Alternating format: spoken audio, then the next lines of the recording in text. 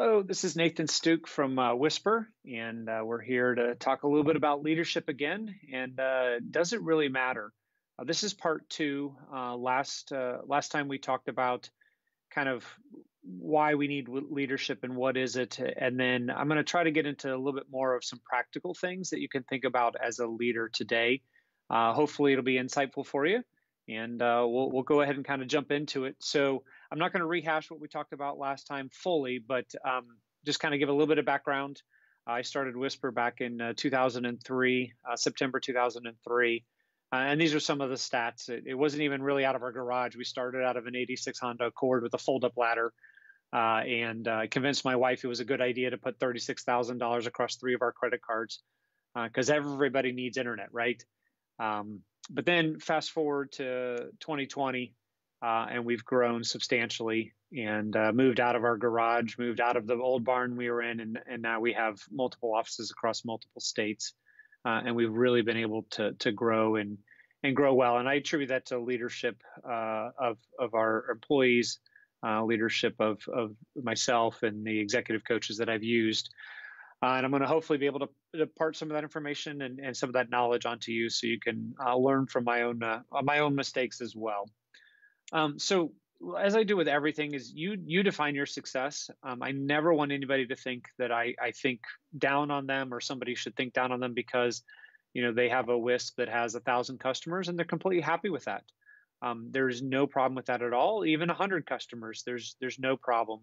I want you to know that you define your success, and if you define it, I think you'll always be successful. So set the bar where you think that you want to be, and try to achieve that. So last time we talked about leadership, and these were some of the words that came up when you look at in Google and you look in a thesaurus as to what leadership is and how we kind of frame it up in our society.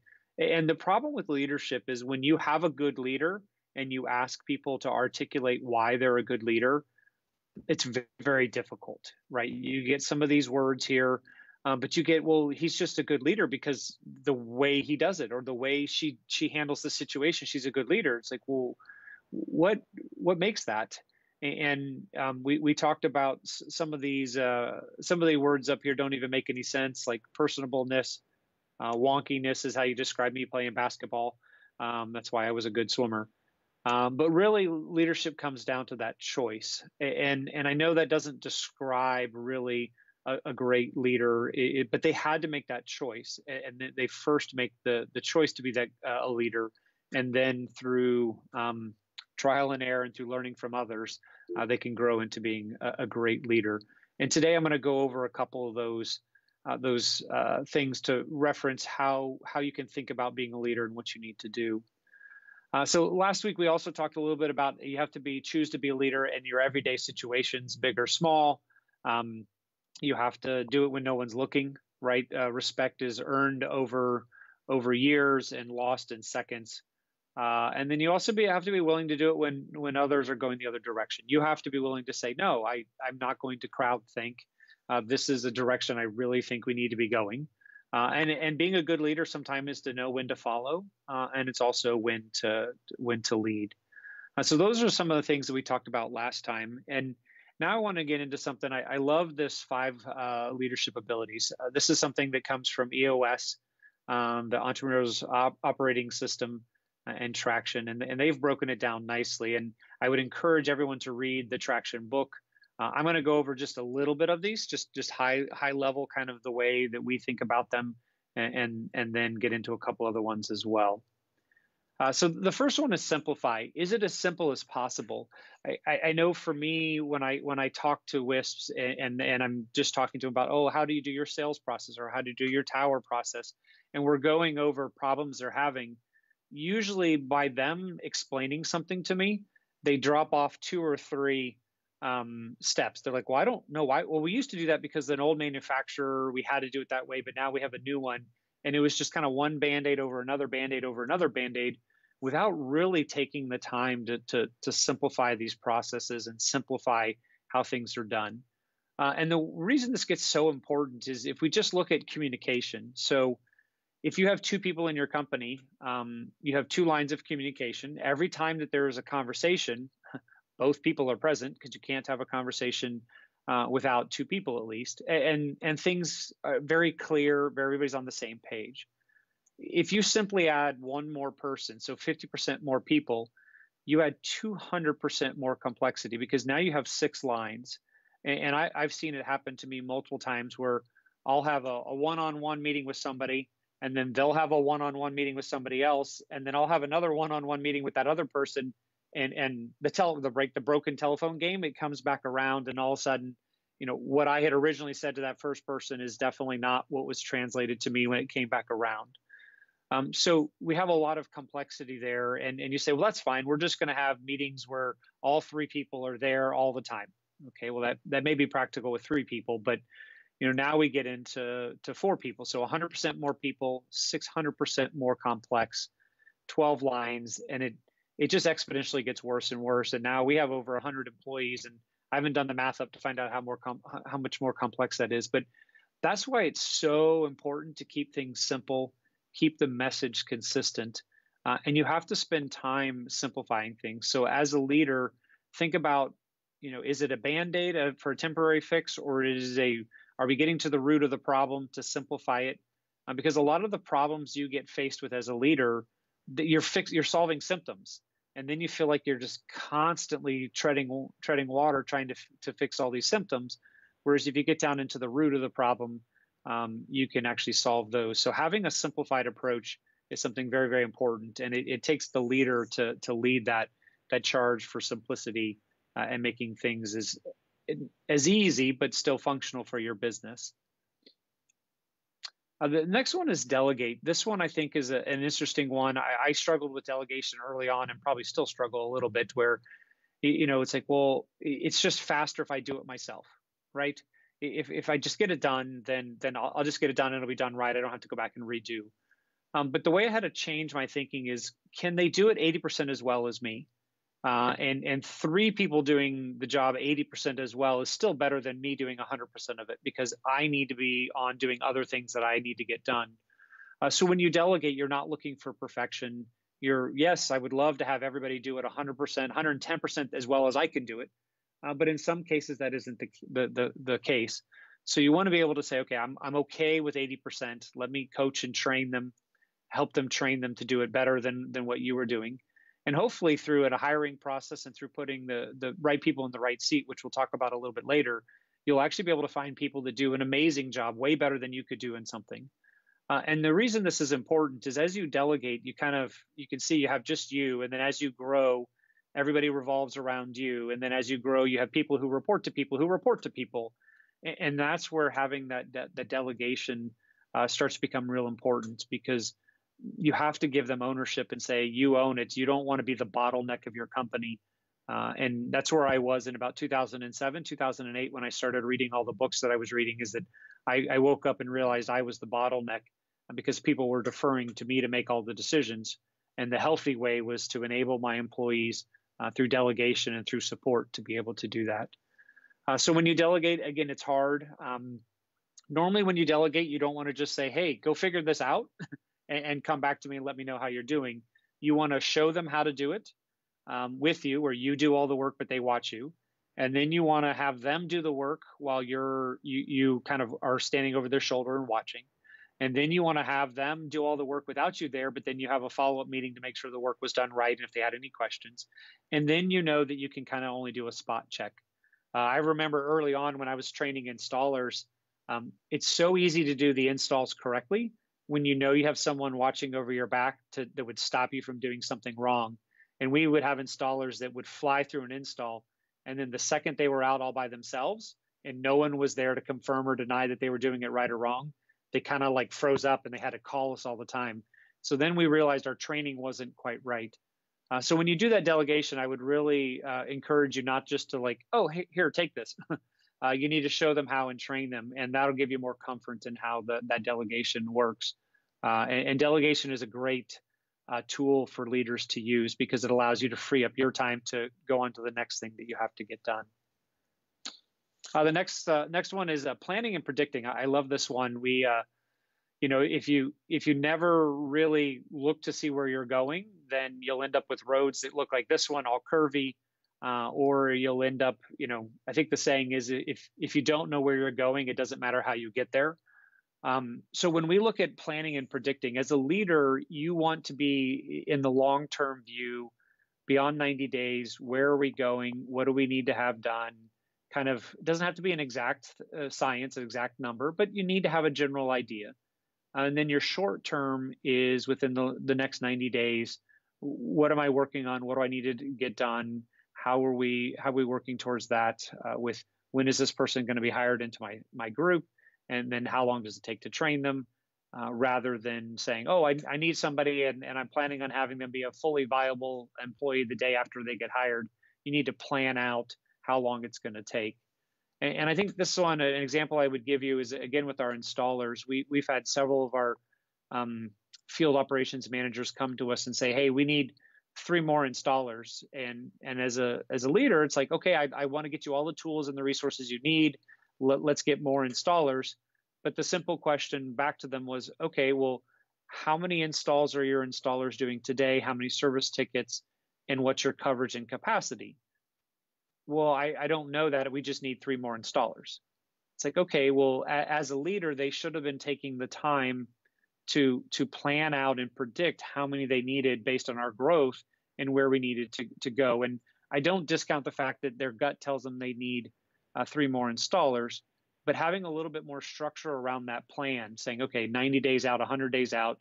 Nathan, you said we want to get to 200 or 400 or 500 installs a month. I'm going to work that backwards and figure out that I need X number of installers. And that's something that you have to teach a lot of people, because a lot of people, and when they're young in their leadership, they're not quite thinking too far out. They tend to think day of firefighting, what am I putting out? I don't have time to do anything but put out fires. But if you're able to plan and predict, you'll start to see that there's a change and that you can, less things become a fire because you're able to think about them. The other one is systematize. So this is what we call the WISPer way. So we have a way of doing business. It's our core principles and our values of what we do. We have documentation on it. We fell into this whole big mistake of we tried to document everything, down to the one time a customer would call in and needed a credit because their house got blown over by a tornado and we shouldn't be charging them. And we all agreed we shouldn't be charging them. So we would literally write that into our procedure. If a customer calls in and their house has been destroyed by fire or tornado or whatever, don't charge them for their internet until they get it rebuilt. That's a great policy to have. It's awesome for the customer. But what happened is we were trying to document 100% of every little one-off case that could happen.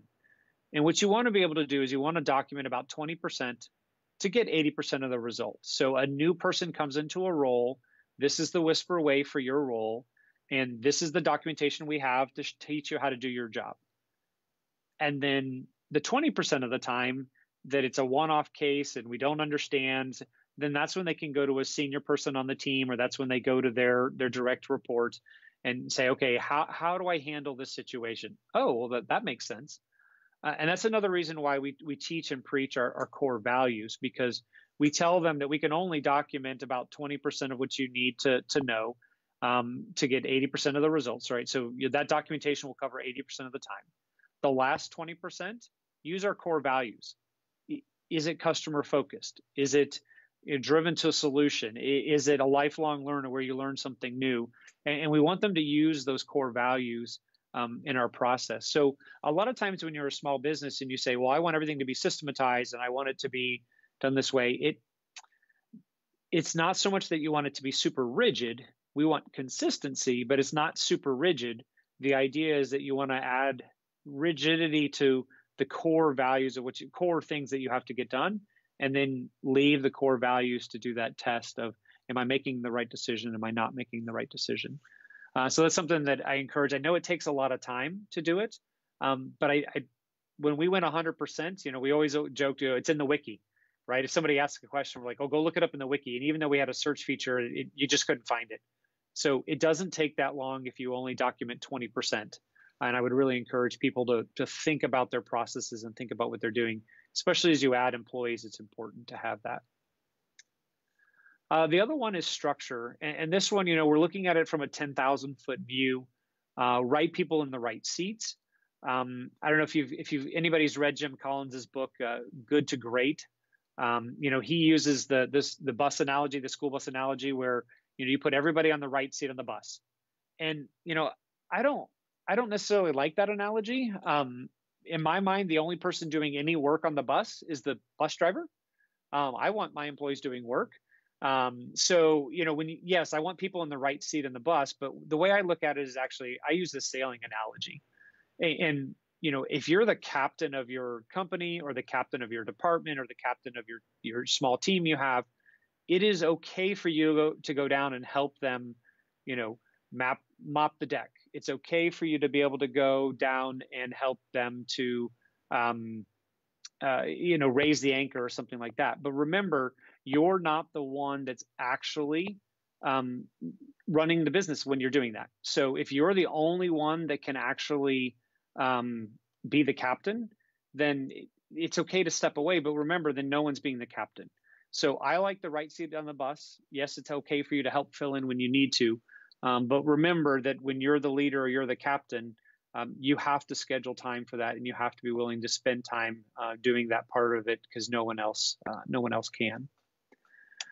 So that's a little bit about the 5 leadership abilities. Again, that was from EOS. I kind of put my own spin and my own examples of how we've kind of worked through this. But I think it's a great book for you to read, and it's really, really good for you to understand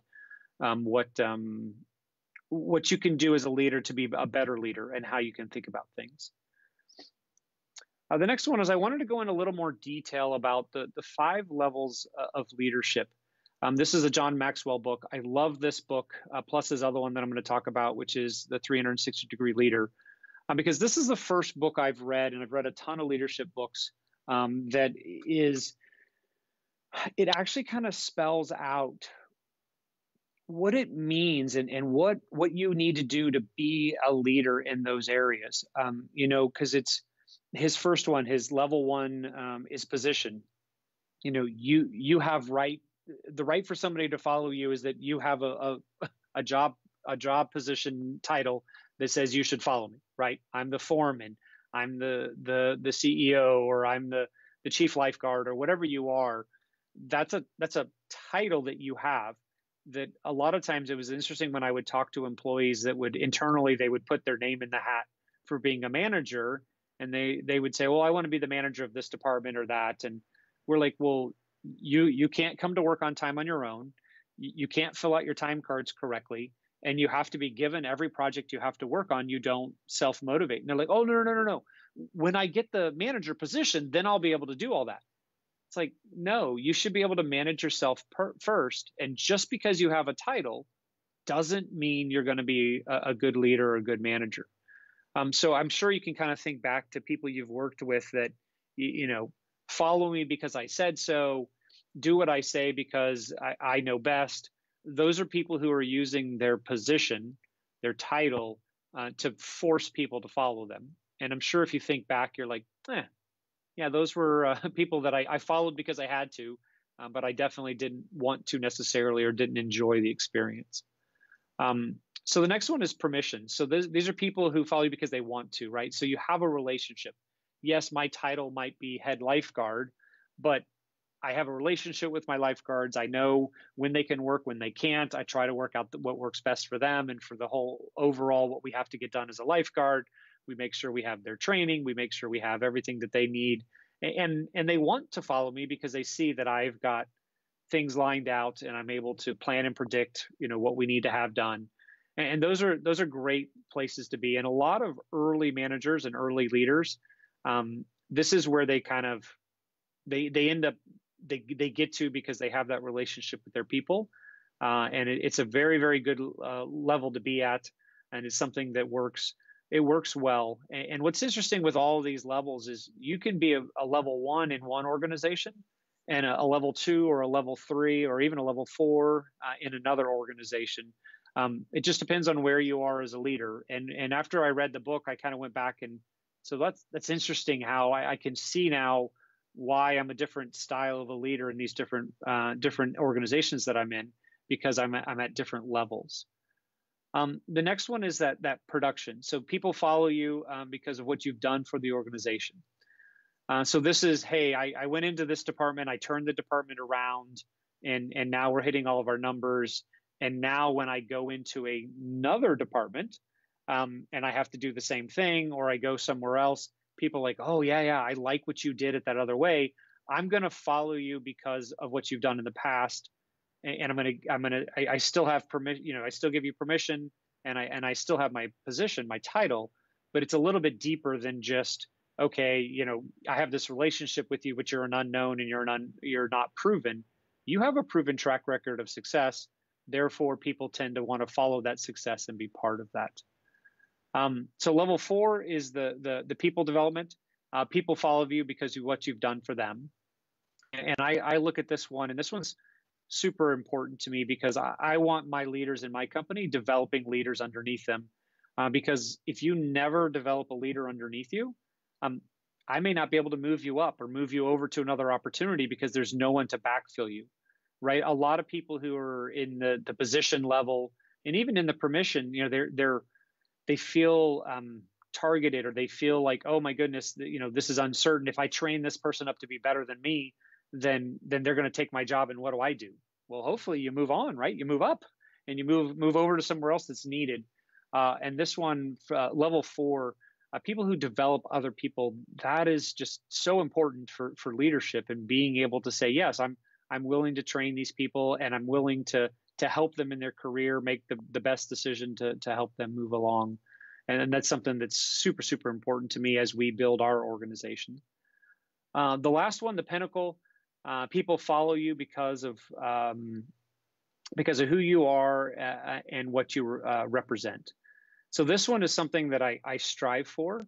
I think that 4 and below are things that you can kind of do on your own. You can say, yes, I'm going to develop these people. I'm going to develop this. I'm going to have success in what I've done in the past and those relationships and everything.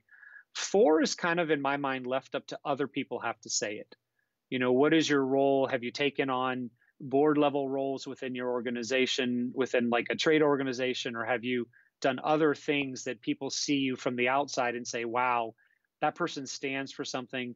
That's somebody that I want to be. Another way to put this pinnacle is that your reputation precedes you, right? And I think John Maxwell is definitely in that pinnacle level, that if you hear John Maxwell, people immediately think leadership, good business practices. So his reputation precedes him.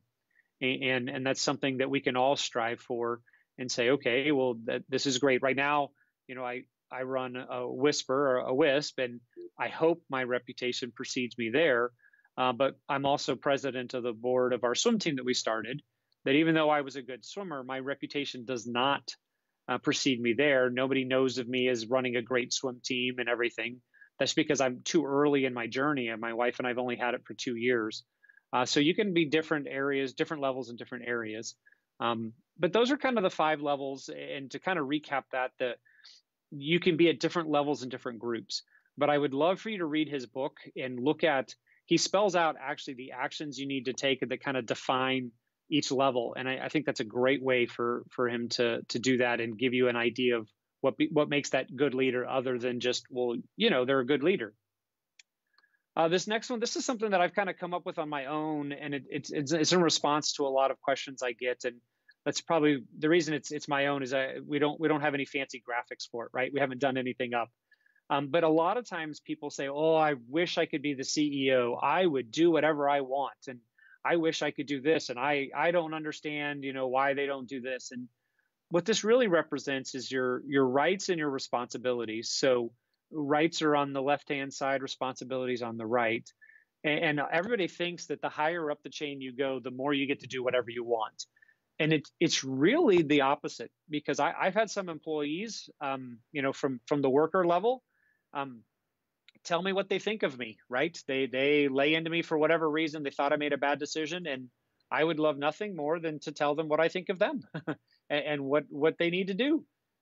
But that's not something I'm going to do. I'm going to take the higher road. I'm going to listen to what they have to say, and then I will come back with the corrections that we need to make or the things we need to do. So a lot of times people think that the higher you go, the more you get to do whatever you want, and it's exactly the opposite. The customer, they feel they have all the rights in the world, right? Oh, customer rights. Yes, you have a right to buy from me or not, but to buy from me in reality.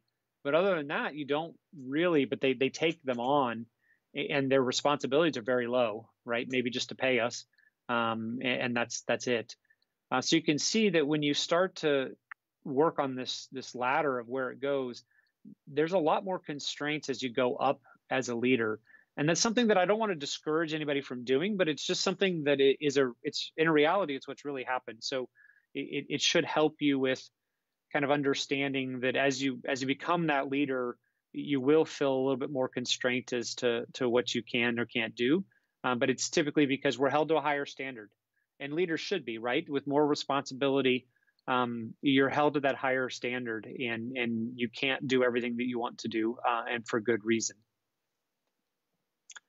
So the last one I wanted to talk about was this 360-degree leader. This is another John Maxwell book that I really, really like.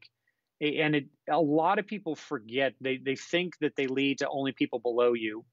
But you lead everywhere. You lead to yourself. That's a big one I'm on, that if you can't lead yourself, then you can't lead anybody else. But you lead to your peers, so people you work with. Those are people that you don't have a direct report over them, right? You don't have well, I sign your paycheck, or I can give you a bad review. But you can be a very, very good leader without having the title that's over them. And that kind of comes back to that level 2 or level 3, that if you think back and you say, okay, well, I've worked with this person,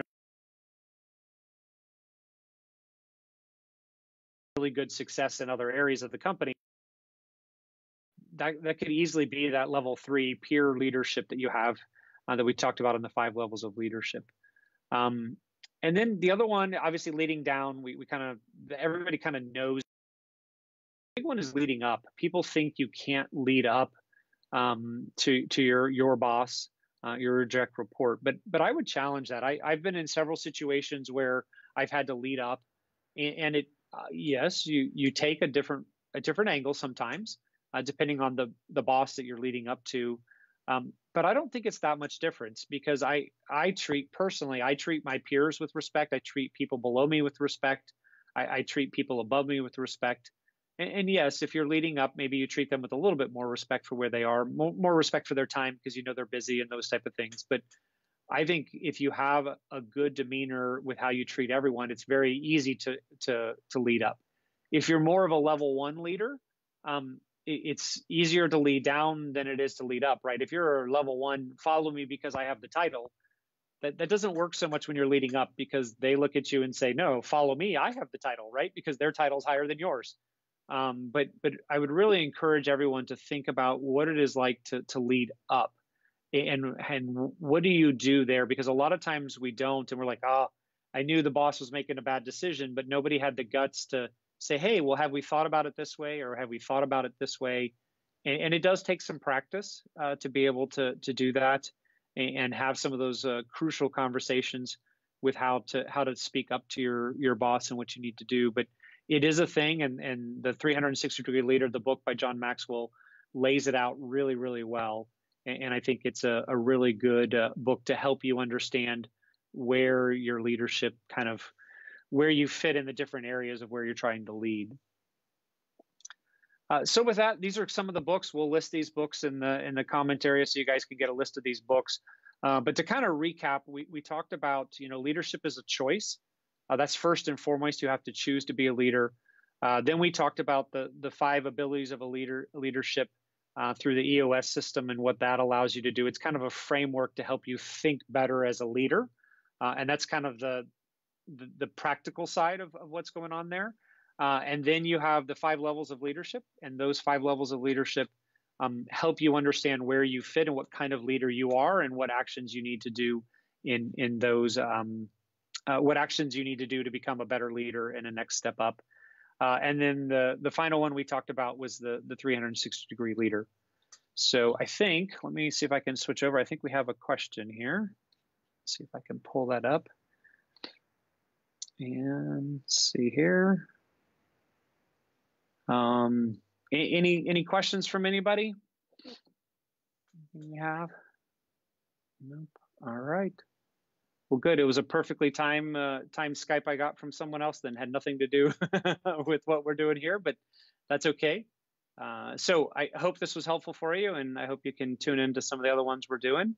And go out there. Leadership is a journey, not an instant. You're not going to figure out how to be a great leader right away, but it's something you have to learn over time. And there's a lot of really good resources out there. And these are some of the books that I would highly recommend you start reading to learn how to be a better leader. So thank you very much. Stay safe and wash your hands.